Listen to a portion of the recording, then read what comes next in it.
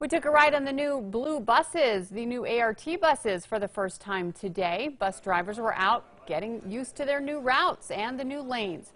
Officials say the bus drivers have been training since July, but they wanted to make sure they got behind the wheel of the ART buses many times before the launch.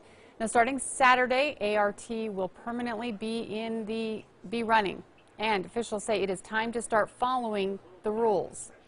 If they get into that lane, they're not only putting themselves in jeopardy, but they're putting the people on the bus and the bus in jeopardy. So that's what we're asking them, to just stay in your lane.